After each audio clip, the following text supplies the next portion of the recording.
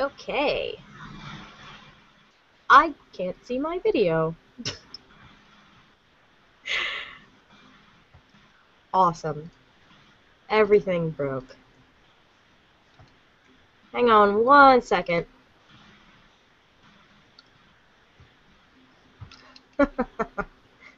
Okay, hold on 1 second while I do a quick refresh.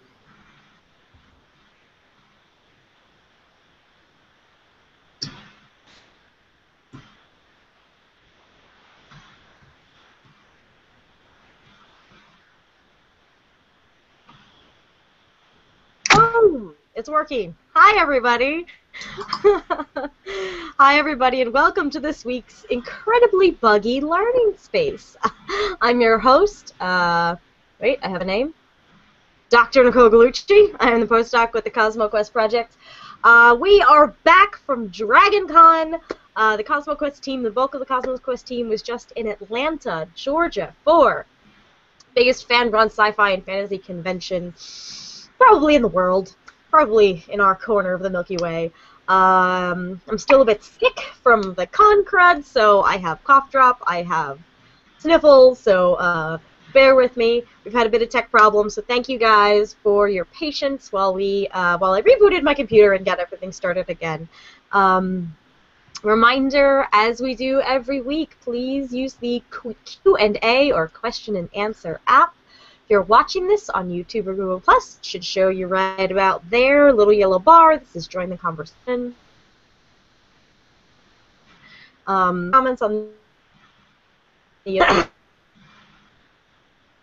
hello, LGE. I don't know how to pronounce your first name, so correct me in there. Welcome, and I'm glad you enjoyed our terrible, terrible pun on Twitter. So Helga says, Q&A is open. What about the bar? It's still early afternoon here in the U.S., so yeah, we won't be doing any of that. But I am having lunch. Good evening to Guido in Germany. Hi, Alt Douglas. Hello to Nancy in New Jersey.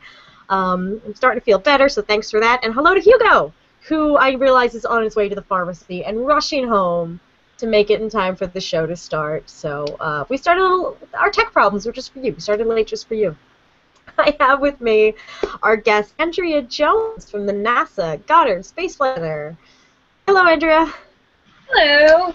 Hi, and welcome. And we're going to talk today about International Observe the Moon Night. It is a big celebration that's happening. When is it happening? It is happening soon. It is coming up on Saturday, this Saturday, September 6th. So that's right. It happens every year, and this year it's September 6th. Awesome. So September 6th, the website that we'll be talking about, I'll share the link on the event pages. It's observethemoonnight.org. Pretty easy. Observethemoonnight.org. I'll put that on the event page so you guys can follow along with that. So Andrea, tell us a little bit about what is this event? What is this celebration? Sure. So International Observe the Moon Night is a celebration of the moon and lunar science and exploration. It is a time when we encourage people from all over the world to go out and look at the moon and maybe learn a little bit about it. That's even more fun. But we really are trying to get people just to get excited about lunar science and exploration. And you do this by hosting or attending events. So these can be large or small. My parents have an event every year on their porch. They invite their neighbors over. The cat comes out. You know, they all get excited. They don't have a telescope. They should, but they don't. And they just go out. And there are also museums, science centers, schools, clubs, astronomy clubs, and also Girl Scouts and other organizations that just host events of a variety of sizes, and they just get people together, and if they have one, they get together with an astronomy club. If they have one, they grab some binoculars, maybe a moon map, and they go out and they look at the moon and maybe try to figure out what some features are. And we have a number of different things for hosts on our website, observethemoonnight.org, that can help people host events if they are interested in it. But really, it's just trying to get people to learn about the moon, learn about Earth's nearest neighbor, and get excited about space and science and exploration of the solar system. Yeah, so here's the website. See, you have event locations and pretty much all over North and South America, a couple places in Africa, all over Europe. There's just this ridiculous density of red and blue dots. So these are all events that are happening. Yes, and we do know that there are actually other events that are not showing up on that map. For example, in Africa, we have some partners that have let us know about events that people can't register because they don't have access to internet. So that is a minimum number of events, but it is kind of exciting to see that map fill up. So if you are hosting an event, please do register it and add to the map and see where everyone else around the world will be celebrating with you. So how can somebody begin to host or register an event? Sure. So on this website, it has all kinds of information. And one of the things that you can do is where it has that big map, you can explore where there are things. But there's a tab on the top that says Get Involved. And right up there, the first thing on that tab is Register an Event. And so you can click on that tab, and you can then drag a yellow marker to your event location or otherwise enter in your information. And what that does is we keep a list of all of the event hosts, and then we try to send you information that will help you host your event. So on the website, there are things like event materials. So you can have, advertising materials that we have already made for you that you can take advantage of. There are flyers, there are moon maps, there are save-the-date cards, things to get ready ahead of time. Then we have things like a moon map. We make a map every year of the phase of the moon, the phase that the moon will be in on the day of International Observe the Moon Night. It is called that, but of course the moon is out during the day just as much as at night. So you can see it anytime, and you can look for features. We highlight some every year. And also on the event materials, we have some guides for hosts that are under Get Involved, about how to host an event. And it just sort of goes through and says, hey, here, consider your audience and your setting. How are you going to have this event? Where is it going to be? What kinds of things should you be thinking about? Who can help you? Maybe you can get in touch with a local astronomy club. Maybe you can call on a solar system ambassador. Maybe you need some help with some materials. And so all of that is on the website. And I do also have to say we have evaluation forms on the website. So our main source of information about this event is our website. And we are trying to populate it and keep it updated and have all kinds of useful things for you, such as links to activities that we're highlighting each year. So hands-on activities that you can do with your audiences, and those moon maps, as I mentioned. Sometimes we have contests, like an art contest, and we also have places people can share information, places where you can share social media, get involved, and have our Twitter and Facebook accounts and things like that. But we do want to find out what else we can do for you, and that is available through the evaluation site. So we have evaluations for hosts and for participants. So participant surveys are iPad friendly, or you can use them on the computer, or you can download them and print them and mail them to our evaluator. But really online is much easier. And then same with facilitator or host surveys. And then we can find out what you need from us so that we can make this even better next year. Cool. Thank you for pointing out the evaluations. I don't think we've used that in previous years in our local one, but we'll definitely use that. That would be fantastic. We would appreciate it. Yeah. Cool. Yeah, in addition to finding out what we can do, it also is helping us find out why people come to these events and what they get out of them, because we have a lot of outreach events all over the world, and NASA certainly sponsors a lot of them, and we really want to know why people come and what effect it has, what impact these events have, and so we're trying to help find that out. So what kind of numbers do you have? Like, what are the typical number of events, number of people that you reach overall or per event in past years? Right, so we typically have between 500 and 600 events all over the world in over 50 countries. We have had, between 2010 and 2013, we had about 750,000 people Wow. attend one of over 2,000 events held in 81 countries total. And so that is based on the numbers that our surveys have, so in terms of average attendance at different events. And again, they range from, 3 people in their backyard to several thousand people, but that's our estimate. What are some of the bigger events like? What locations? Sorry, what are some of the bigger locations like, the big 100 to 1,000 people events? Well, we have several big ones at NASA centers around the country. We also have some museums that make this into a really big gala event, and they have all kinds of things. We have also had some weddings where lots of people at weddings look at the moon together. I will mention that perhaps there have been, colleagues of mine in attendance at some of these weddings, but we have heard of others. Military. Wait a second, I think I was at one of them. Oh, good. I think that was me one year. That. I think I was at a wedding. I think it was like 3 years ago.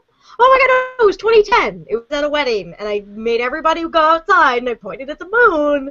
Yeah, I think I was one of those. Yeah, that's fantastic. Yeah, we've had some big ones, at military bases, at universities. Around the world, there's the Lunar Reconnaissance Orbiter hosts workshops for teachers every summer, and we had some teachers from South America come, and they brought International Observe the Moon Night back to Bolivia, and they had a huge event there. So those are some of the big ones. Cool. How can somebody find an event near them? What's your best method? A great question. So you go back to the website, and in the Get Involved tab, the third tab over, it has Register an Event on top, and then the second one is Attend an Event. So whenever you register an event, you have a choice of making it public or having it be private. So if you want to have a Girl Scout group, for example, get together, and you want to say, hey, we're part of this bigger celebration that's taking place around the world, and you want to be a part of that, you can register it but not leave any information about where it's going to be held or things like that, so nobody else will be able to show up. Or you can say, hey, everybody, come on, join us. Let's all have a great big party and learn about the moon. Then you can make it public and show where it will be, and then people can come to your event. So we have a comment from our friend Guido. He says there's only one event in Germany. It's in Berlin, far away from me, but I'm checking the weather report. Yes, it figures. It's supposed to rain here this weekend. So do you have any advice for people who are interested but don't have an event near? And then secondly, do you have any advice for people who are going to have bad weather in the forecast? Well, it is always disappointing if you are going to have bad weather on a moon night. I would say there are a few options. First one being, you can have a rain date and do it another time. You can still, register and get all the materials for hosts and all of that, and just, delay celebration a little bit. Or there are lots of things like the Lunar Reconnaissance Orbiter website for their camera has all kinds of amazingly beautiful pictures. So if you're having an event, you can post pictures of the room or of the moon around, your event room. Or LRO also just recently had a Moon as Art contest. And on that, on our website, you can also get pictures of the moon that are really beautiful that are not just pictures, but they're data sets and other images that you can post around the room. And that way people can still look at the moon and talk about the moon. And, there's even on, again, LRO website, on the LROC, the Lunar Reconnaissance Orbiter camera website, there's a place that you can explore and zoom in onto the highest resolution images of the moon available. They're so good that if you lay down on the moon and you made a moon angel, this camera could see you. Cool. And so you can explore the moon in that detail. So you can still observe the moon even if it's not through a telescope. Right. So yeah, it depends on the venue. If you're purely outdoors, you don't want to be out if it's raining, I guess. But even if it's cloudy, you can still do that. I can recommend, so CosmoQuest, we host Moon Mappers, which is a citizen science project that uses the Lunar Reconnaissance Orbiter images, so you can get on your computer and do some moon mapping with us on CosmoQuest as well. Absolutely, I should have mentioned that too. We would be delighted to have you do that as well. And then, so ours isn't officially on the calendar yet here in Edwardsville, as I told you, Andrea. We do one at the custard stand in town. Annie's Custard in Edwardsville. Yay! Props to them. They let us bring us and the SummerQuest Center at SIUE and the Riverbend Astronomical Society. We all come out, or Rampo Club, I don't actually remember, Riverbend. We all come out, bring our telescopes and look at the moon, but we also bring, especially the folks from Riverbend, they have lots of kits of astronomy outreach from the Night Sky Network, and so we do lots of hands-on astronomy. So our event starts before sundown, so we can like do things when it's still light out, and then when the moon, we can point at the moon as it gets dark, and if not, we can just keep going. So that's terrific. Yeah, we certainly encourage people to partner and bring all different talents together. If you have that available, that's just fantastic. Sure. And if not, you do the best you can with what you've got, and that's why we have those resources on the website, so anyone anywhere can find information that they might want. But yeah, if you have local talent, this is a great opportunity to bring the community together. What kind of activities would you recommend? I mean, looking at the moon is the best one, but what kind of other activities do you recommend? Yeah, we have links to several ones, but I can just maybe describe a few in case you'd like to know what we're doing.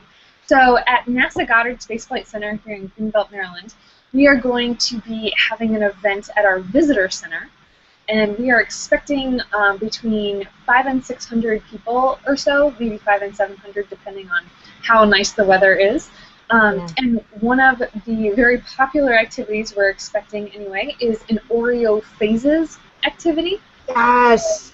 Yeah, I'm sure a lot of you know about this because please describe that. I love it, but please describe it for our audience. Yeah, absolutely. So next time you are eating Oreos, I hope you all do this, and you can unscrew the Oreo cookie and lay it out, and if you unscrew it and get the icing all on one side, you have just created two phases of the moon. You have a new moon with no icing on it, and a full moon with all of the icing on it. Now you can do this for all of the cookies in the package, or at least 4, and then you can use a spoon or a knife to carve out some of the icing from each side, and you can make things like crescent moons and gibbous moons and quarter moons and third quarter moons. And then you can arrange them in order, and on the Lunar and Planetary Institute website, there is a whole section called Explore, and it's for informal science educators. And in there it has Marvel Moon, which has a whole bunch of different activities, but one of them is the Oreo phases, and they have a placemat on their website, and you can print it out and then arrange the phases on there with your cookies, and then you get to eat the phases. And we highly recommend that you do eat them, but you also maybe talk about, hey, what's happening and how are they different each time of the month? How long does it take to have the phases? What are the phases' names? And how long does that take? You might print out a lunar observation journal and encourage people to go home and start making observations every day throughout the month to see what happens to the moon. When does it rise? When does it set? What does it look like? Where is it getting bright? Where is it getting dim? And so keep that learning going throughout the next month or so. There's lots of great activities. One year we did impact paintings, where we dropped cotton balls that are covered in paint from like 3 different colors of paint. We started with red, and then went to yellow, and then went to blue, and we dropped them on targets, and then you could see which craters are the oldest and which ones are the youngest based on what colors of paint you could see. That's another really fun one. I like that. Yeah, that one's a lot. We have, we're doing a balloon astronauts one this time, and we're talking about how lunar explorers have to deal with the dust environment on the moon and the charged environment, how it actually gets, dust particles to stick to astronaut suits and their boots, and it got, in their lungs, and it was a real problem. So we have balloons, and we blow them up, and we have people rub them on their hair, and then hold them over some salt that we've spread on the table. And you can, with that static charging, as long as it's not too humid, the salt will jump up onto the balloon. And that's, like the dust being attracted to the astronauts. And on the balloons, we have, the kids draw their astronauts and draw their explorers, and then they get to, have them get all dusty with the salt. So that's another one. There's so many great ones out there. I encourage you to, ask me if you'd like more suggestions, but then just do some exploring on the LPI site, maybe through CosmoQuest, through, the International Observe the Moon Night website. There are so many great things out there. I will also mention just one other resource, NASA Wavelength. If you are not familiar with it, it is a collection of every product that has gone through NASA Education Product Review, and also some links to visualizations and other things.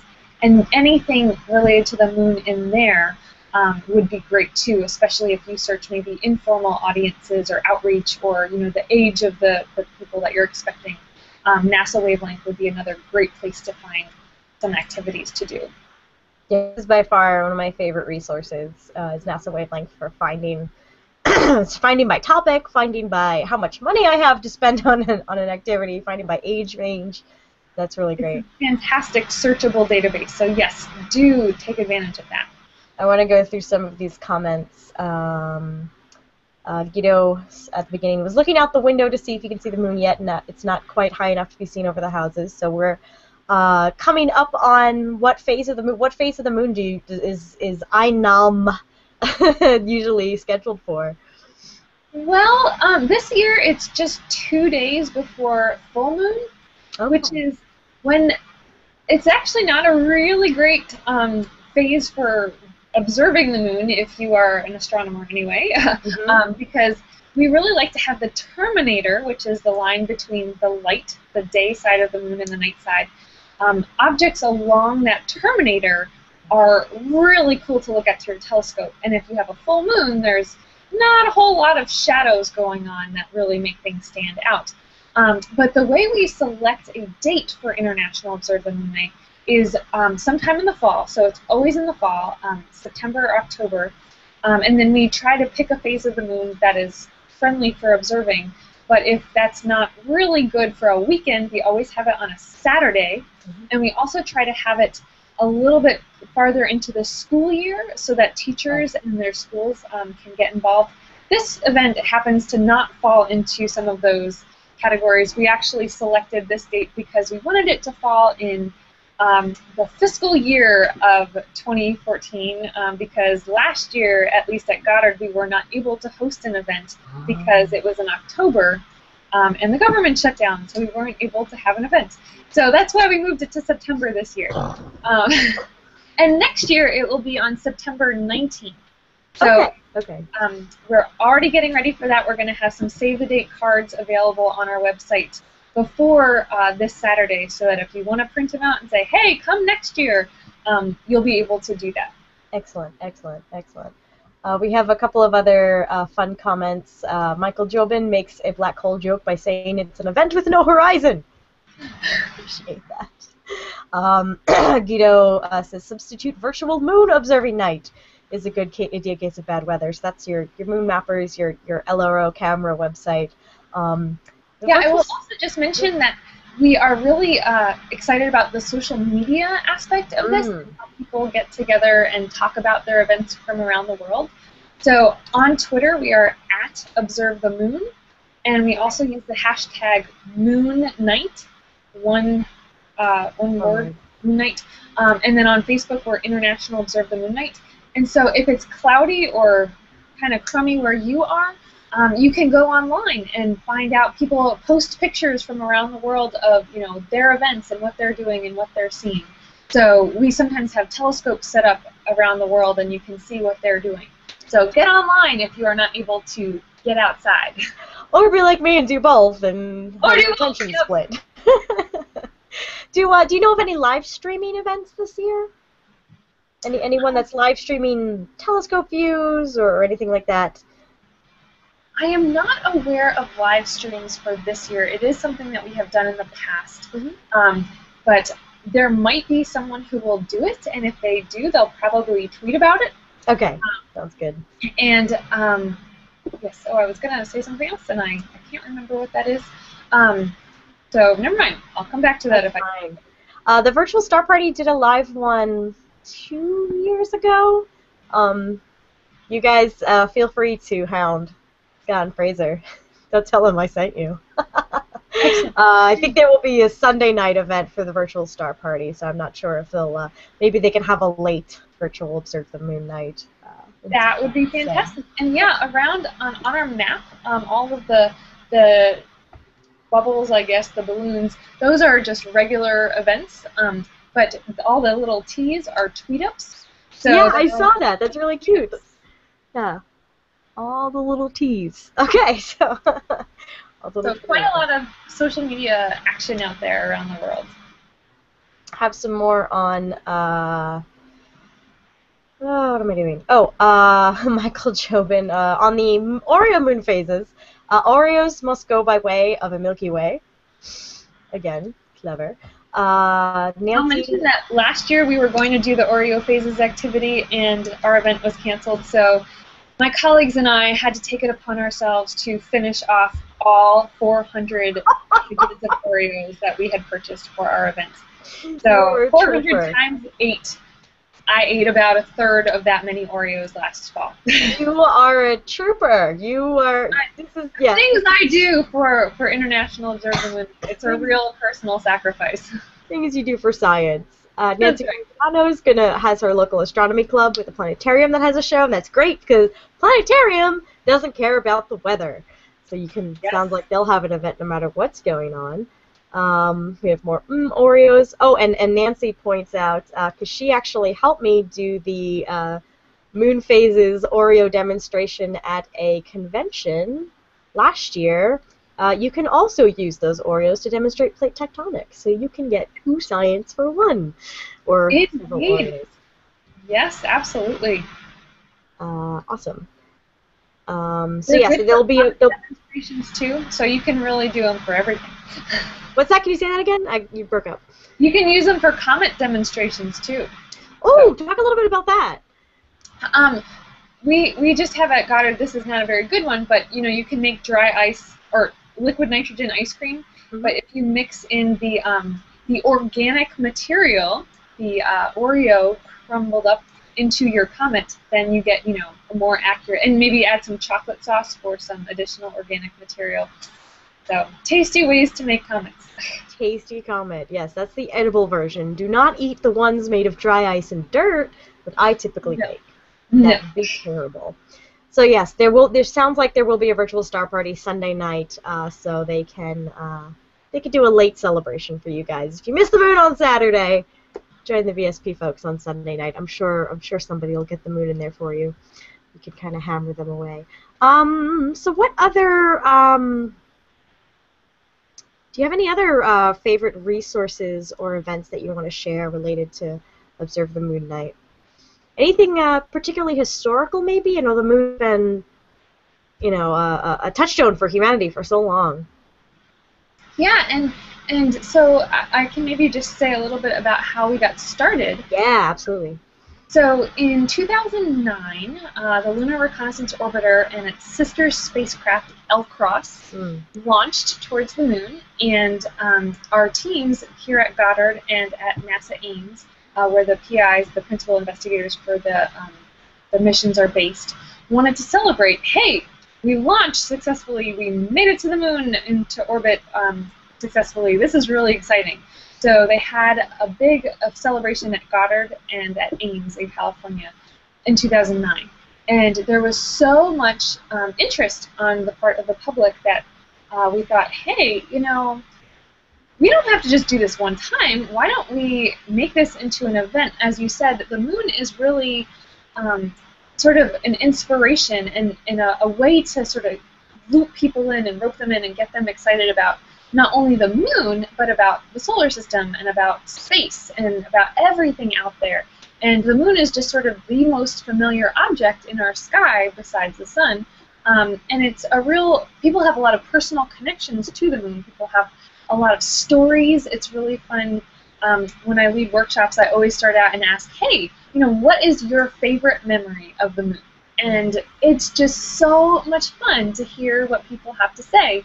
Everybody has a memory of the moon. And so we thought, well, why don't we take advantage of this and not just do it once, let's do it every year.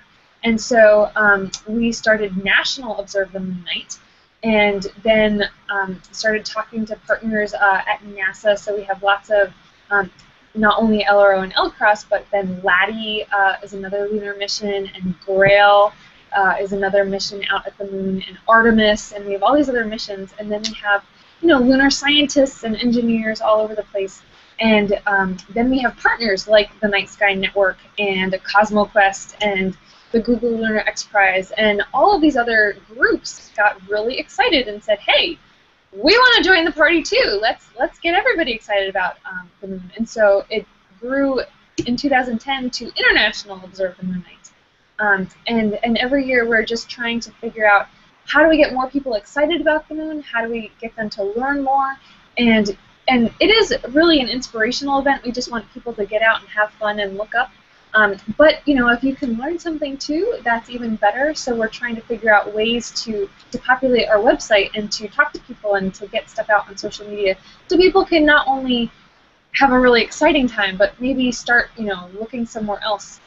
We have visitor surveys that indicate that people really use this as a starting point, and they come back to other events. They go look up information other places when they go home.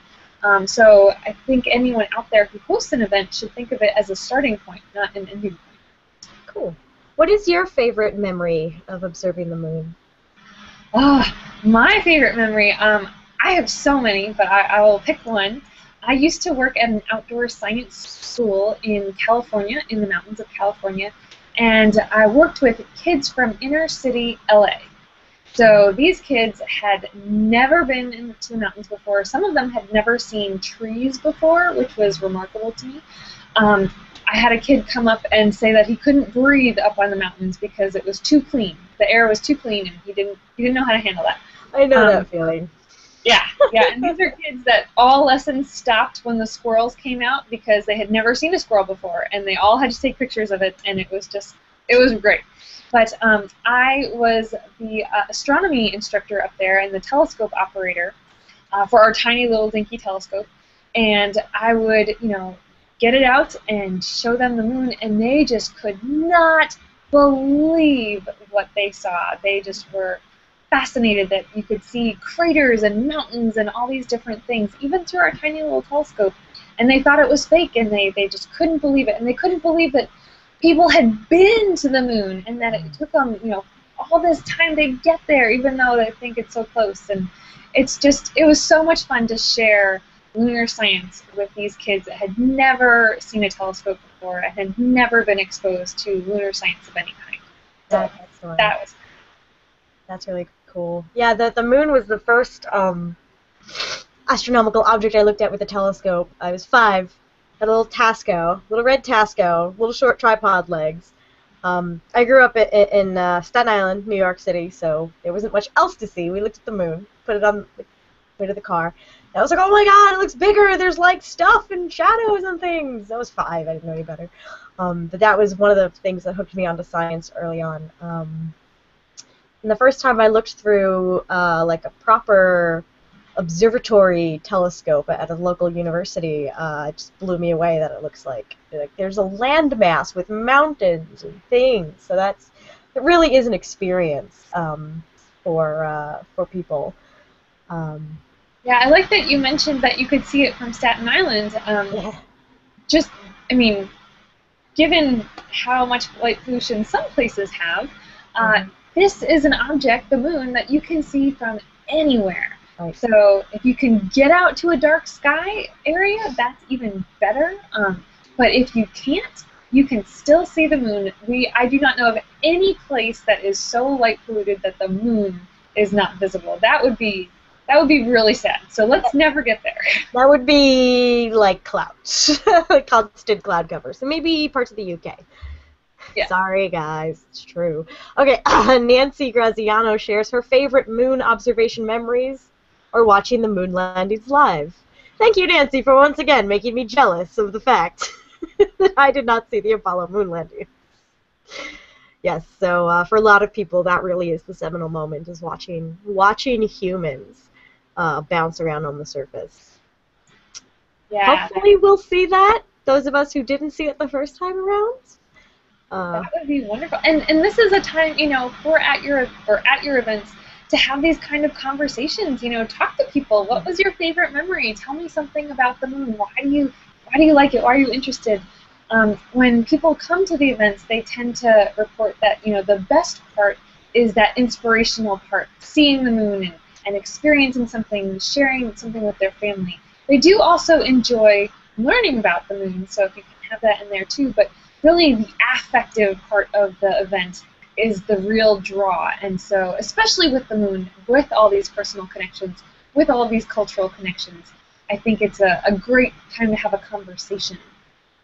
Another activity to mention, we have an activity called Moon Mythbusters that's also available through Marvel Moon on the Lunar and Planetary Institute website. And it has all of these little factoids or non-factoids about the moon that says, more babies are born at the full moon than any other time, and you have to decide, is this true or is this not true? And then you can assemble maps of the moon, and what you end up with is a true blue, all true near side, and a far out, totally false far side. And then you can talk about those different things and talk to people, maybe not about misconceptions by that name. Most people don't want to hear that they have misconceptions, but you can talk about, hey, what is your understanding of the moon, and maybe what might seem to be true but is not really true, and that's kind of a fun activity to do. Cool. And I would suggest, if you are stuck inside, if it's raining and cloudy, there's always that that Discovery Mythbusters episode about the moon landings and whether or not they were faked, and that is pretty enjoyable, because the Mythbusters actually teamed up with NASA to test some things in a vacuum chamber, and recreate the photography, and recreate the footsteps, and recreate the flag planting, so that's enjoyable too. Yes. And still have to see it. I can't believe I have not seen it. I haven't seen it. It's quite. I encourage people to watch it all the time, and I have no personal recommendation, but I hear such good things about it that maybe I will just have to go home tonight. I don't know. Why not? Seize the day. That's right. Go home and find it. It's at the very end is one of my favorite parts. They go to the Apache Point Observatory, where they have a laser that they use to bounce back from the retroreflectors left by the Apollo astronauts. And so they were like, boom, there's equipment that we left on the moon. We're seeing the signal right now. I never got to play with that laser, but I have been to that telescope, so that was pretty cool. Cool. Yeah, we have a laser ranging facility here at Goddard as well, and they range to those objects as well on the moon, and also actually directly to the Lunar Reconnaissance Orbiter, which is remarkable to me, because that thing's cruising around the moon really fast, and they can actually hit a mirror on that spacecraft and determine its position within centimeters. It's remarkable. That's impressive. That's cool. Michael Jobin asks, Nick, have you counted all the craters on the moon yet? No, we have not. So we are still... in fact, I recently reposted on CosmoQuest blog an old post of Stuart Robbins. Stuart Robbins is our Moon Mappers principal investigator. Asking, one of the biggest hits to our blog is the question people type to Google: how many craters are on the moon? And so Stuart Robbins goes through the numbers of how many craters there actually are on the moon in that blog post. And we are not done identifying all the craters in our data sets for moon mappers. So you can help us map craters and mark craters. We're not done. We're not done. Yeah, and there are more forming all the time. Through LRO, we are finding more and more new impact craters. So throughout the mission, we have been able to actually say, hey, here's one, here's another one, here's another one, here's a patch of them. So we're never going to let you finish. I'm sorry. The cosmic shooting gallery we live in will never let you be complete. That's right. Sure. Yeah, and actually at our event at Goddard, we're going to have a whole table dedicated to the moon online. So we'll have things like CosmoQuest, and we'll have things like the International Observer Moon Night page and Wavelength and all kinds of other resources for people to check out. Of course, there's also the lunar portal, so the moon portal that's available through NASA headquarters. So there are lots of different places where you can get information. And so, yeah, if it's rainy, get out your computer, count some craters, do some myth busting, and all kinds of other things. There's great stuff online about the moon.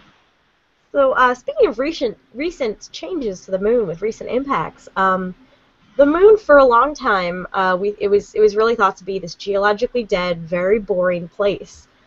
We're learning in the last few years, because of all of these missions that are exploring it, that it's not such a dry, boring, dead place. Can you talk a little bit about some of the things we've learned about the moon in the last few years? Sure, absolutely. So I think one of my personal favorites is that the coldest measured place in the entire solar system that we've ever measured, again, this is measured, is on the moon. Oh. A crater on the moon that is in permanent shadow. Okay. Is everyone familiar with permanently shadowed craters? Probably. Yeah. You want to give a brief definition? Sure. So let's see. Oh, I have no bowls. Oh Well, no! I just I do. All right. So if you are to have, a moon. So here's my moon, and if this is a crater on the moon, then you can have craters facing on different sides.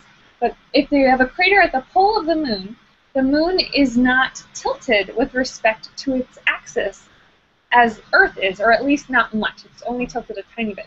So if you have a crater that's on the pole of the moon, the sunlight that's coming shining in will never hit the bottom of that crater. It'll just go straight over the top. Because on Earth, as Earth spins around, any impact craters, if we were to have them stay on Earth, then the sunlight would eventually get into them. But it's not so on the moon, and the moon has been the coldest measured place in the solar system because it has just these permanently shadowed areas, and it's the only place that has these. Every other object really tilts a lot more than the moon. So that's a really cool one. We've also found out that the moon is shrinking. Yeah. Anyone heard of that? I think that's really cool. So we have found out that there are these scarps all around the moon, and those scarps, they're faults, they're places that there is evidence of shrinking, of crumpling. So if you were to make, pudding and take it out of the oven and it contracts on the top, you get all these little cracks. And we have that same thing on the moon. So we have pudding cracks on the moon. We also, have all these, I don't know. Something else I think is really cool is we've been finding out a lot of pits on the lunar surface. Yeah, I've heard of those. Yeah, those are really neat. They're little holes, and we don't know if they're always just down or if they're actually tubes, like lava tubes that have been, there's collapse areas in the lava tubes like we have in Hawaii. And those are places that maybe we could send future explorers because they would have protection from the really, really harsh space environment. So that's another cool one. I'll mention another one, and I can mention more if you want, but something I think is really cool. Sure. Has everyone heard of Tycho, the crater Tycho on the moon? Oh, yeah, probably. It's a very famous big crater with a rather large central peak.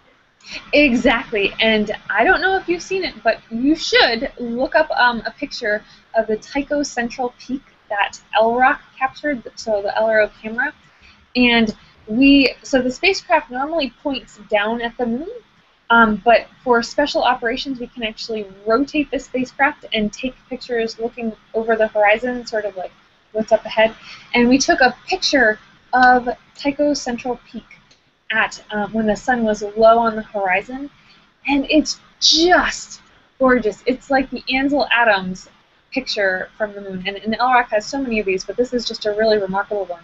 But what I think is so cool... Is this the one? Yes, that one. Awesome. So, Awesome. Do you see on top of that mountain there is a little speck? Oops. Do you see the speck on the top of the mountain? That's it. Yep. Yeah. Anybody want to take a guess as to how big that speck is? Yeah. I don't know, and we'll probably have a bit of a delay on the comments. I'll guess. I don't know if I'm biased because I probably know the resolution, but 10 meters? No. It is the size of a baseball stadium. Oh my god! Wow! The little boulder, what it looks like a little boulder, is the size of a baseball stadium. Wow. And we have no idea how it got there. Wow. That's really cool. There's our baseball stadium right there. Yes, right there. That is the size of a baseball stadium. None of our models for making impact craters permits a rock that big to be on top of a mountain in the middle of an impact crater. We just don't know how it's done. We don't have the physics in our models to permit that to happen. And yet there it is. I mean, it's just sitting like a little golf ball on a tee on top of this mountain. And so we have to be able to explain that. So we are learning all kinds of new things about impact craters and their formation and their dynamics because of some of these really cool images. Yeah, oh man, I could just go on and on. I mean, if you want me to, here, I'll do one more and then I'll stop. Sure. But another really cool thing, I think, is that we know the topography of the moon better than the Earth. Anyone have any idea how we are better aware of the shape of the moon than we are of the shape of the surface of the Earth? The solid surface, anyway? Because it's smaller? What do we have here on Earth? A whole bunch of that we don't really have very much at all of on the moon. Gonna go with water. Yeah, okay. We have water. And we don't know the shape of the ocean floor like we know the shape of the surface of the moon. So we have a better idea of the topography of the shape of the surface of the moon than we do of the Earth. And I think that is just so cool. Wow, that is really cool. That is really cool. Nancy is looking forward to the first International Observe the Moon Night in the not-too-distant future when there are actual observers on the moon. Now we may have to rename it Intergalactic, Interplanet, something like that. Excellent. Well, you know, when we get there, Nancy, you can go ahead and suggest a name for us. I love it. I love it. Oh no, don't freeze. Oh, my computer's scaring me. Hey, trying to think if there was any last things that I wanted to ask one last thing. I noticed in 12 you had a winking for Neil on Moon Night 2012. You want to tell us a little bit what that was about? Sure. So Neil Armstrong passed away just a little bit before International Observe the Moon Night last year, or in 2012. Mm-hmm. That was not last year. Okay. 2 years ago. Yeah. Sorry. Remember the world ended 2 years ago, according to the Mayan calendar. There we go. That's what you gotta remember. Yeah. So to honor him, we decided to have people take pictures of themselves winking at the moon and posting it on our website, and then we actually shared those pictures with Neil Armstrong's family to show the support that people from around the world, and not only the support, but just how much he had affected people and how attached we all are to this man who did such remarkable things. And we just wanted to be able to share that, have the community on Earth here join together in honoring him, and then share that with his family as well. That's fantastic. That's what that campaign was all about. That's cool. So we had Winky at the Moon with Neil. Those of you who are fans of the sitcom 30 Rock may remember Buzz Aldrin and Liz Lemon yelling at the moon. You could go ahead and do that as well. I don't know if you've seen that episode, that scene. No, I have not seen that, no. I don't remember the context. Buzz Aldrin was giving some advice to the character Liz Lemon, and he said when he's having a bad day, he yells at the moon. Because, I walked on your face, moon. Rrr. I don't remember the context. It's a very funny scene. I'm sure if you look for it, somewhere on YouTube or Netflix. It'll be there.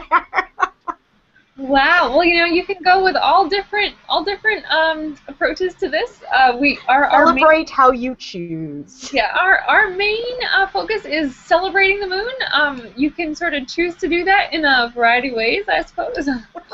But really, awareness and getting excitement out there and sharing it with a group of potential future lunar explorers is really, what we're all about. And not just the explorers, but, we'd love people to go into science and engineering as a result of these.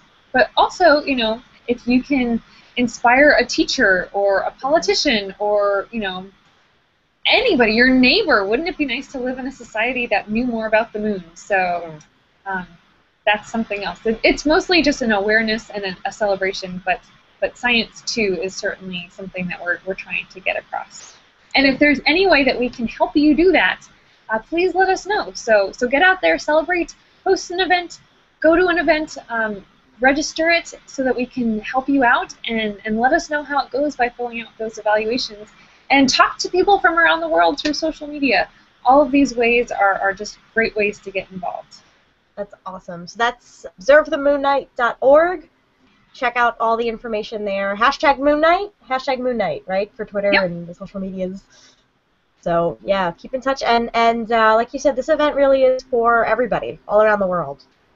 So you just want to get everybody involved, everybody to look up over the course of the weekend, even if you have to, if the weather's bad, or use your computer. That's excellent. Thank you. Thank you so much, Andrea, for coming to talk about International Observe the Moon Night with us here on Learning Space. Well, it was my pleasure, and I look forward to seeing the moon and hoping all of you do too this Saturday and, the rest of the year as well. Awesome. We can do some quick announcements before we go. First of all, thank you all, Andrea and audience, for dealing with the tech issues this week. I have no idea what's going on with my computer. I left it for a week, so it's very mad at me. Also, apologies for last week. I was out of town and Georgia was sick, so we will be rescheduling that Eyes on the Solar System broadcast with Rachel Brockman-Zimmerman from NASA. I think she's out on the other coast at JPL. I can't remember. I can never remember who's at Goddard, who's at JPL. all the awesome people.